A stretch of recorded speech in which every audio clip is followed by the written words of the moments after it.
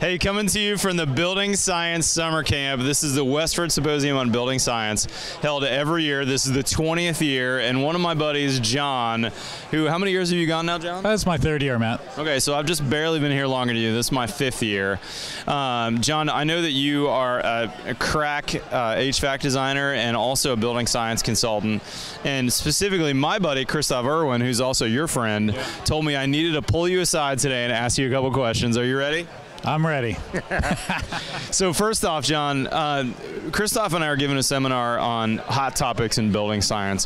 What are the things that are top of your mind, even after you've heard the last 2 days worth of speakers? What are the kind of hot 2 or 3 things that you're thinking about in building science? I mean, for me, the things that we're really trying to push on our high performance homes that we haven't pushed as hard on yet is really indoor air quality. Nice. And yeah, just really trying to reframe what we do as, you know, not just saving energy. Yeah. And what we do is, you know, we are improving comfort, indoor air quality, durability, and on top of that, we're saving a whole bunch of energy. I like it. You know, that brings up another side question. I've had a couple of clients recently who have come to me and said, hey, Matt, I really want to build a mold-free house, a house that I know is not going to have any mold when I move in and is not going to develop any. Can you think of a couple things that I should be thinking about as a builder when it comes to building that style house? Flashing. Yeah. Yeah, I mean, I don't know if it's not scientific, but what I tell people is maybe 99% of moisture problems in buildings are from bulk water, either rainwater or groundwater, which is just rainwater that is now in the ground. And so you deal with that, and you're solving most of the moisture issues. You're a 1%er at that point, right? Exactly. So if we solve the bulk water, which was a lot of what we talked about today, frankly, was keeping moisture out of our buildings, would you use standard construction methods, assuming you flashed everything correctly and perfectly, knowing that you had a client who was super sensitive? Standard construction methods, I'm not sure. Meaning, let's say, would you use stud construction with standard sheetrock, things like that? Yeah, I guess it depends on the client. I don't know. I don't think the science is up to speed on super sensitive clients, and I'm not equipped necessarily to be able to offer, you know, solutions that I know are going to work. Yeah. And I want, you know, solutions that I'm proposing to clients. I want to know that they're going to work. They got to be bomber. Yep. Yeah, yep. For sure.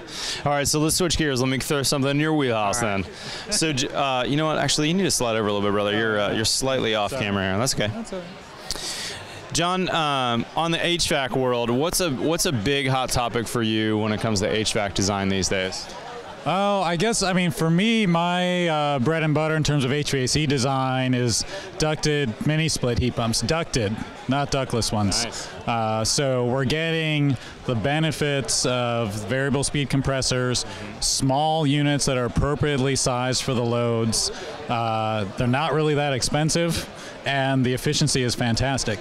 Awesome. So it's awesome. Yeah, it is. So then when you talk about efficiency of those units, you know, the standard public is talking about SEER ratings. And if you look at the SEER numbers, they're good, but they're not stratospheric. Do you think those SEER ratings really correlate well to actual energy savings or efficiency in the field? Certainly on the ducted systems that I'm designing and testing, you know, commissioning, I think they do correlate well. Okay. I think the real world efficiency on the ductless units, I think that's much more up for debate. Interesting. Yeah, there have been a few research reports that have come out recently that have definitely made some people's hair blow back, I guess. And so in what way? Meaning they're a lot more efficient than what the ratings show, or not as efficient? Less efficient than the ratings show. Interesting. Yeah. So we got a Volkswagen situation going here. I'm not going to go that far. Yeah. Because, no. But I think that there are, and I think if you follow, you know, best practices for installing the wall mount units, then you can get, you know, great efficiency that, you know, approach what their lab testing shows. But I think a lot of the installs, you know, the wall mount units are too tight to the ceiling, or the louvers aren't set in the right position, you know, things like that.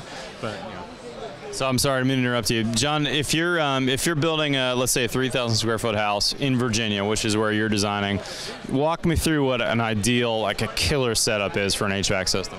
Oh, sure. So yeah, 3,000 square feet. That's going to be a pair of ducted heat pumps with an independently ducted ERV. Nice.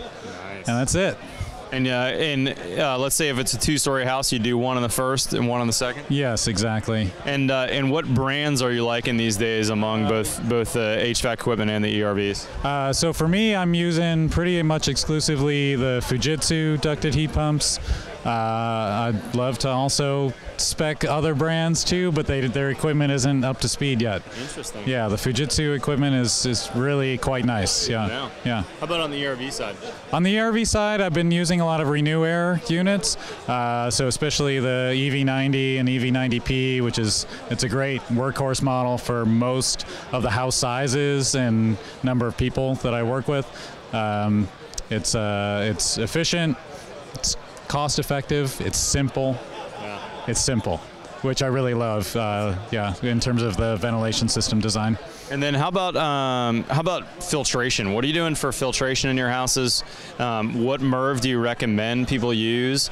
And then what do you think about adding UV lights and other things to kind of go above just pulling things out of the air? So yeah, in terms of filtration, on the heat pump systems, I'm using MERV 13 filters at the filter grill. Okay.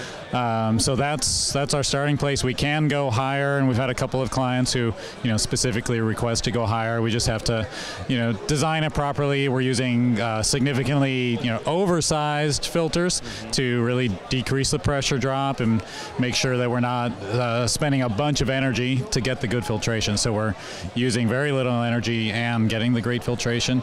In terms of UV lights, I don't know. I've been researching that recently, and I haven't totally made up my mind. I kind of feel like maybe it's overkill for most clients to do that. Unless maybe you have a really sensitive client, or you have somebody that's on the top of their list is that they need that for a specific reason. Right. I mean, there might be specific clients who have specific medical issues that where it makes sense. But I think for most people, it's probably going a little bit overboard. Yeah, so most people, you're going to say, let's put a MERV 13 and change that thing once a year, and you've got phenomenal filtration, right? Well, yeah, no, we'll probably change it, 2 or 3 times a year. Oh, is that right? Yeah, especially with the ducted mini splits seem to be, in my experience, a little bit more sensitive to pressure drop. So as the filter gets loaded up, it becomes, it's not a big pressure drop when it's clean, and as it gets loaded, it becomes a significant pressure drop, and you start to drop the airflow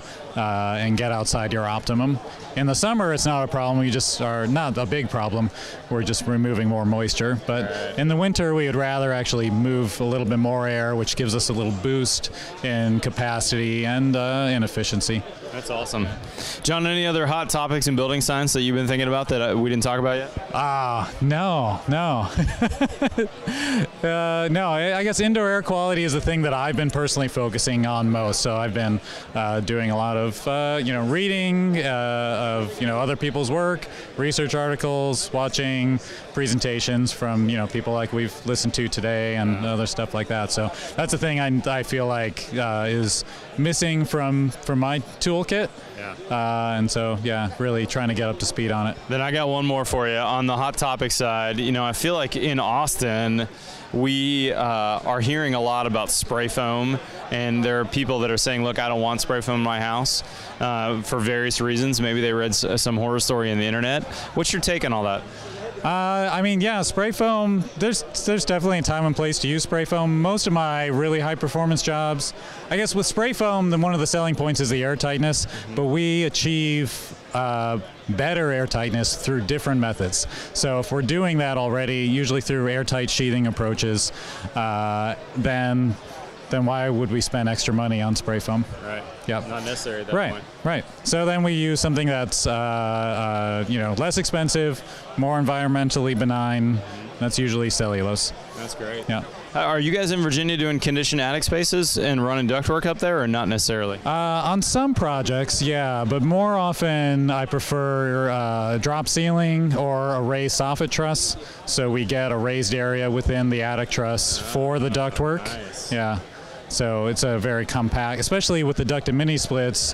When the loads are really low and your airflow is really low, then it makes the ductwork layout much simpler. Oh, man, that's so nice. you get the nice synergies going there.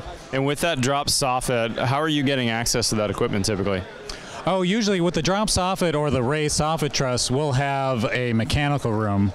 That's one of the great things about the Fujitsu air handler. It can be an upflow or horizontal discharge air handler. So in those cases, we put it in a mechanical closet on the second floor with vertical discharge up into that area for supply distribution. And what kind of tonnage can you get on a Fujitsu mini split with forced air? On their kind of standard residential series, up to 1.5 tons. So it's 3/4, 1 ton, and 1.5 tons. Okay. We almost never use the 1.5 tons. It's almost always the 3/4 ton and the 1 ton units. And how big is a 1 ton Fujitsu unit? How many CFM are you roughly getting out of that? In terms of the air handler size, 4 pizza boxes. 4 pizza boxes, stacked 4 up. Pretty much. That's pretty awesome. It's 28 Tight. by 28 by 24 by 8.